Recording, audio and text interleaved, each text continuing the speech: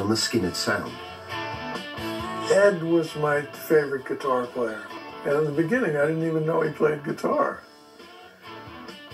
But first of all, he played Fender guitar. So there was that. And B, he was a phenomenal guitar player.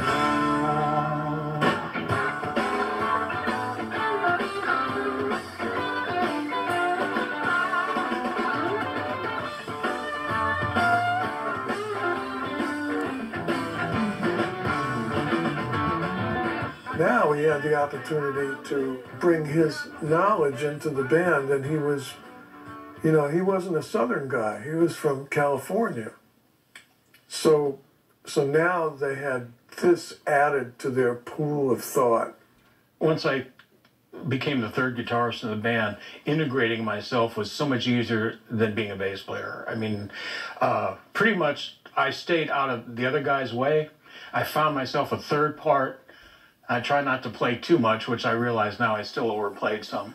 But I thought we integrated very well, and the crowd loved it.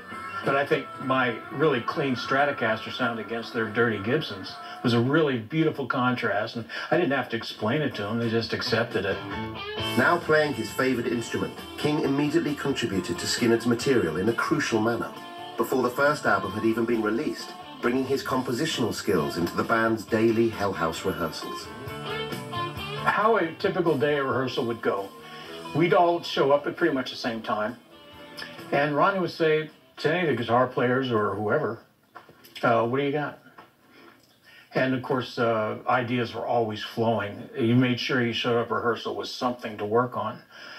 And if somebody had something good, you know, Ronnie would be sitting in his corner in this long sofa we had, and if he liked it, he'd have his head in his hands, and he'd go like this, keep going, keep going.